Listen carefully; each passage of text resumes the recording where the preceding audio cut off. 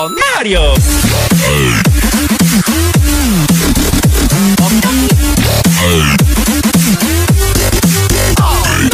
Muy buenas amigos, bienvenidos al segundo vídeo de Recordando mi infancia con la Game Boy. Y como veis, empezamos fuerte, ni más ni menos que con Donkey Kong. Voy a pronunciarlo bien, ¿vale? Que siempre digo Donkey, bueno, siempre digo Donkey Kong y la gente me... Donkey Kong. Vamos adelante.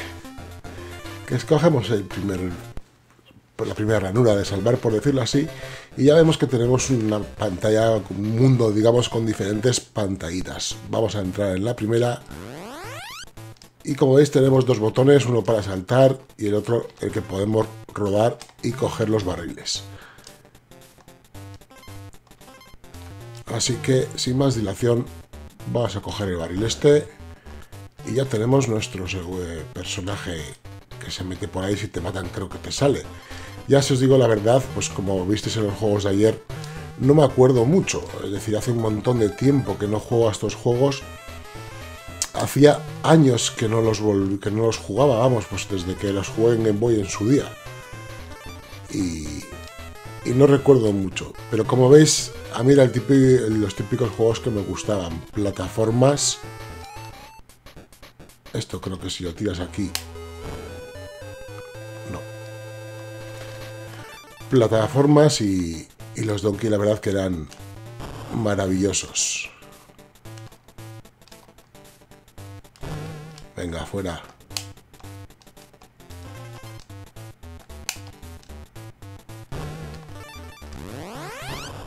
La pantalla secreta.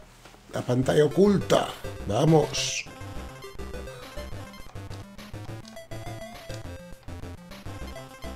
Cogemos los plátanos, bueno, plátanos, esos palos son plátanos, para que lo sepáis. Eso que sale girando son plátanos. Y la verdad es que como veis gráficamente pues tampoco era la hostia, vamos, pero... Bueno, no es las que no son la hostia ahora, pero es que en su día esto era una maravilla. Muchos igual no lo entendéis y decís, joder, Ristan, pero estos juegos están muy desfasados, son muy antiguos. Sin esto... no tendríamos lo que tenemos hoy. Así de claro. Es decir, nosotros jugábamos con esto, no nos hacían falta gráficos para emocionarnos, no nos hacía falta los frames por segundo y todas estas cosas que ahora parece que todo el mundo es un experto en saber cuántos frames por segundo tiene el juego, si va a 1080, si va al 720, si va a 9... Yo la verdad que todo eso pues lo desconozco y no me fijo tampoco tanto en esas cosas. Mientras el juego se pueda jugar y sobre todo me divierta y me entretenga, que creo que para eso están hechos los videojuegos, sí que cada día pues lógico es que a día de hoy con los programas que hay, con las cosas que hay, pues se puede hacer este juego pues con mil detalles mejor, desde todos los personajes, el fondo de las montañas. Es decir, hoy un juego en 2D es una puta maravilla. Pero esto es lo que había antes, es lo que teníamos y con esto lo pasábamos genial. Este juego para mí es una de mis perturbaciones de Game Boy. Como veis, pues yo siempre os he dicho que yo no sé hablar inglés, ¿vale? Es decir, y claro, si no sé ahora, imaginaros cuando era pequeño. Ahora puedo entender alguna palabra, puedo saber algo, pero cuando era pequeño no tenía ni idea. Y en este juego, aparte de que te explican todo esto en inglés, pues es un juego que yo no me lo compré en su día, me lo dejó un colega. Y cada vez que me dejaba este juego yo sufría. Bueno, la primera vez que me lo dejó no, porque pensé que era un juego guapo. Y yo pues normalmente nos cambiamos los juegos. Él me dejaba uno, yo le dejaba otro. Y cuando me dejó este le cogí muy ilusionado. Me dijo que era un juego que estaba bien, que estaba guapo. Y yo creo que me engañé un poquito. Para que yo le dejase a algún otro. Es un colega que sigo hablando a día de hoy con él y tengo mucho cariño, ¿eh? Pero este juego ya veis que tiene así como visto desde arriba y demás, pero luego también tiene vista lateral. Y es un juego que a mí no me terminó de llamar, nunca supe cómo pasar de una fase, de una pantalla, de una zona, por decirlo así. Y le cogí mucha manía a este juego, no sé si alguno de vosotros lo habréis jugado, si a vosotros os habrá gustado. Pero a mí lo que es, a mí personalmente no me gustaba nada. Es decir, sí me gustaba lo que es el juego, pero le terminé cogiendo manía. Ya sabéis, esos juegos que se os cruzan y no queréis volver a saber nada de ellos, pues para mí este era uno de ellos.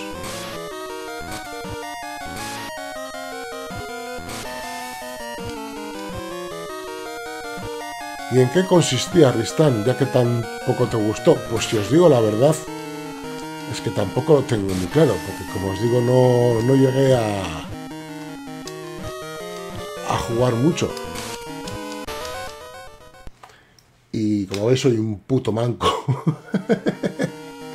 Os quería enseñar este juego simplemente para eso, para que, por si alguno lo habéis visto, lo habéis jugado y me podéis decir que es una buena opción. Y decir, no, Ristan, pues a mí me encantó y tal, no sé qué. Pues oye, por tener otro punto de vista, pero lo que es a mí personalmente, no digo que sea un mal juego, sino que a mí no me gustó nada. Luego ibas consiguiendo para poder volar más, diferentes disparos y cosas, pero no me terminó de convencer. Como veis en este vídeo, y mirad qué juegazo, oh Dios, que recuerdo la musiquita. Mola. Como os digo, como veis en tanto en el vídeo anterior como en el de hoy, os estoy mostrando los juegos a los que yo he jugado de pequeño o parte de los que yo he jugado de pequeño. Pero si os están gustando estos vídeos y queréis, también me podéis dejar en la caja de comentarios, ponedme 3 juegos cada uno, ¿vale? Los que queréis comentar, vamos. 3 juegos que os gustaría ver, o los 3 juegos que más recordáis vosotros que hayáis jugado en la Game Boy. Y me echaré alguna partidita y lo traeré al canal para que lo recordéis un poquito. Y este fue mi primer contacto con Kirby. Desconozco si es el primer Kirby, si había un Kirby antes o no. Para mí es el primero, así que si alguna vez me oís hablar de... No, la primera vez que jugué a Kirby, pues este es el primer Kirby al que yo jugué. No era mío, este no fue mío, este me lo dejó un colega y lo disfruté un montón. La verdad que era un juego muy divertido. Pues también, como podéis ver, una especie de plataformas en 2D, por decirlo así, ir pasando pantallitas, ir pasando cosas. Y en aquella época era lo que más abundaba este tipo de juegos, la verdad. Y eso no quisiese decir que fuesen malos. Como veis, había una gran variedad y a cada cual intentaban hacerlo más original. A día de hoy, pues este tipo de juegos ya no se llevan tanto, ahora está de moda los mundos abiertos y todo eso. Pero a mí este tipo de aventuras así en 2 dimensiones, en scroll lateral, por decirlo así, me siguen gustando muchísimo. Y con cosas tan sencillas, con gráficos tan sencillos como estos, pues pasábamos horas y horas jugando. No nos hacía falta mucho más. Una cruceta, 2 botones, 4 pilas y un puto cartucho. Y era así. A día de hoy la cosa ha cambiado, por supuesto, pero a veces me pongo a pensar, ¿sabes? Y digo, joder, si yo que he vivido esto y mira lo que estoy jugando ahora, qué gráficos, qué pantallas, qué mundos, ¿qué va a ser de aquí a otros 10, 15 años, 20 años? ¿Qué tipo de videojuegos vamos a tener? Claro, si a día de hoy ya, 20 años después, esto nos parece una mierda, ¿vale? Luego, ¿qué va a ser? La realidad virtual, yo tengo claro que por ahí pueden ir los tiros. Pero, bueno, meterte un juego de 100 horas en realidad virtual, no sé. Tengo mis ciertas dudas. Pero vamos, que a lo que estamos hoy es a los juegos antiguos, a los juegos retro, por decirlo así. A mí no me gusta llamarlo retro porque es a lo que yo jugaba en mi infancia, vamos, y no me considero tan viejo, coño. Venga, no me deja meterme. Pues seguimos subiendo. Quieto, que me da el fantasmita.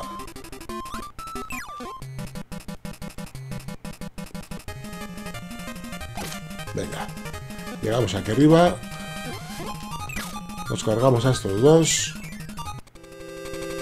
y dejamos por aquí para que no se haga muy pesada la partida. Si hablamos de Game Boy y los juegos que me dieron un montón de horas, no podemos dejar de hablar, por supuesto, de Zelda.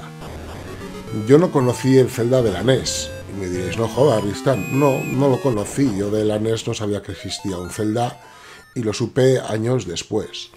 Ni el 1 ni el 2 tan siquiera. Este fue mi primer Zelda. Este fue la primera vez que yo jugué a un Zelda y lo disfruté un montón.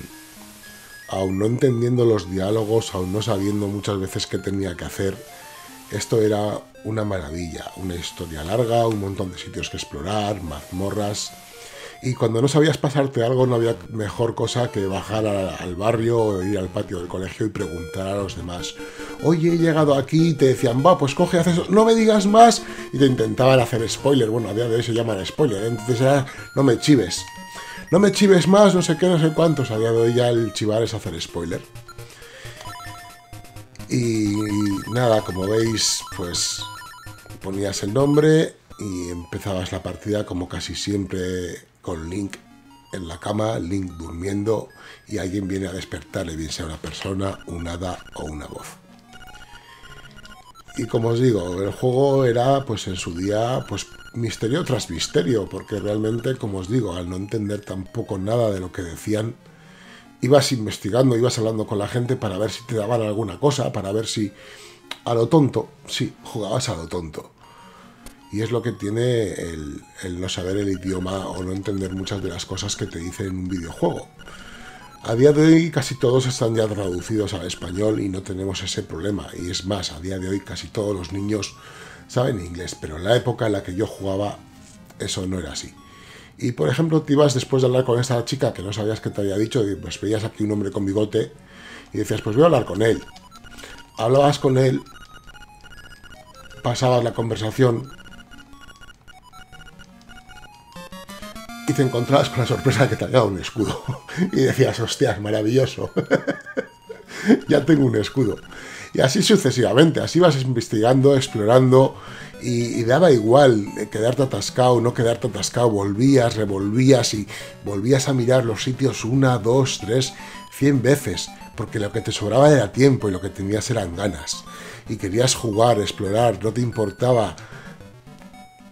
Lo único que te importaba es que no se acabasen las pilas.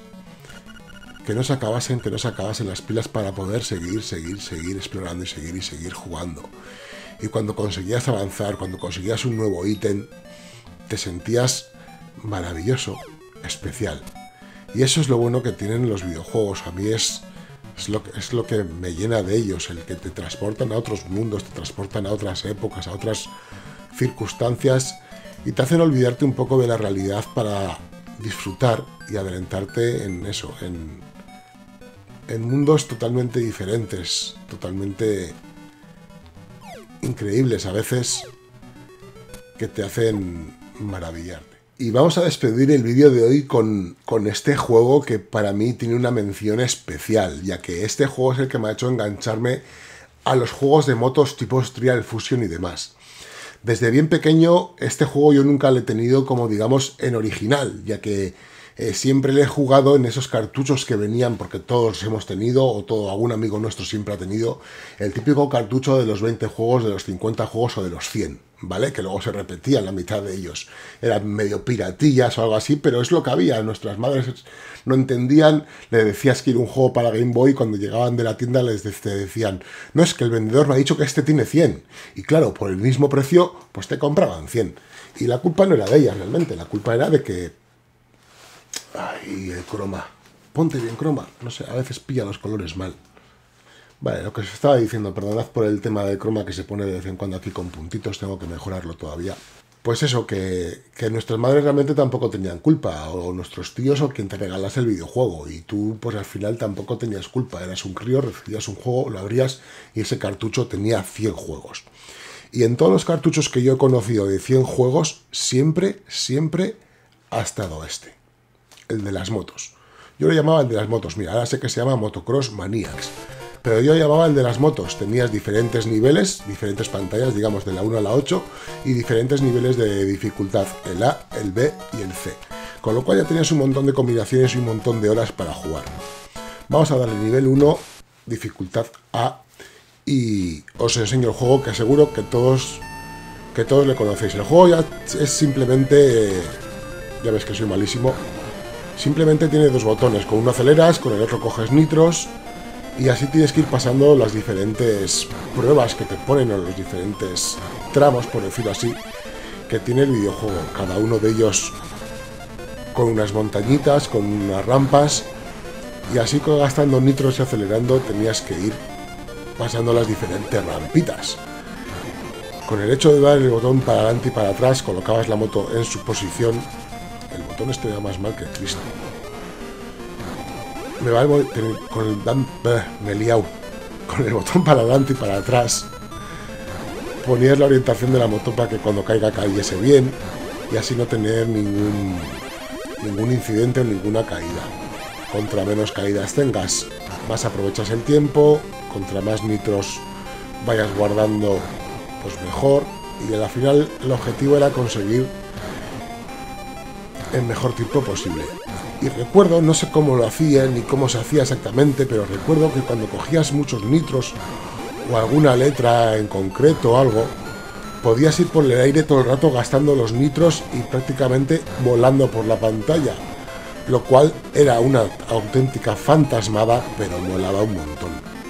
O por lo menos a mí me gustaba un montón. Igual hay uno que me dice, eso es una mierda, Ristan.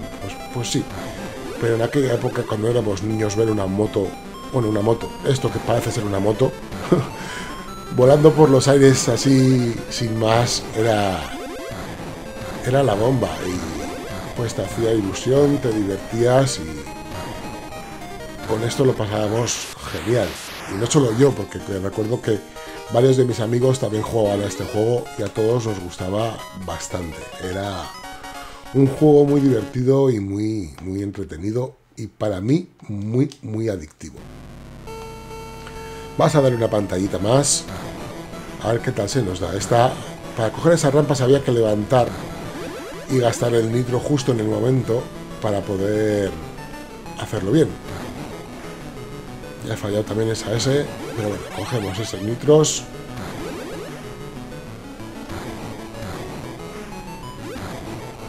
Venga, y a ver si ahora sí he cogido esa. Venga, damos la vueltita, el giro 360 que hacemos en el aire. ¡Oh, no! Ahí tenía que haber dado otro nitro. Venga, mierda. Como veis, he perdido un montón de práctica. Se me ha olvidado casi jugar. Pero vamos, en su día se me da bastante bien el jueguito este. Y como os digo, yo creo que de este juego me ha venido la afición por los juegos a día de hoy, como el Trial Fusion y todo este tipo. Que me mola mogollón ir pasando pruebas con la moto, diferentes terrenos, incluso hacer alguna pirueta y alguna cosa de estas. Y yo creo que esta fue la semillita que plantó en mi corazoncito que me gusten este tipo de juegos, ya que luego si me das un juego de carrera súper realista y demás, no me gusta, pero me das un juego de este tipo y es que me encanta. Soy como un crío grande. Y nada, chicos, me he quedado sin nitros, no os voy a aburrir mucho más con la carrera, que encima sin nitros esto se convierte en un poco tortuoso. Así que nada, nos vemos en el siguiente vídeo. Si os está gustando este tipo de vídeos, hacedmelo saber en los comentarios. Dejadme vuestro like y seguiré subiendo juegos de mi infancia de Game Boy y de otras plataformas, ya que he pasado y he jugado unas cuantas. Un saludo y hasta otra.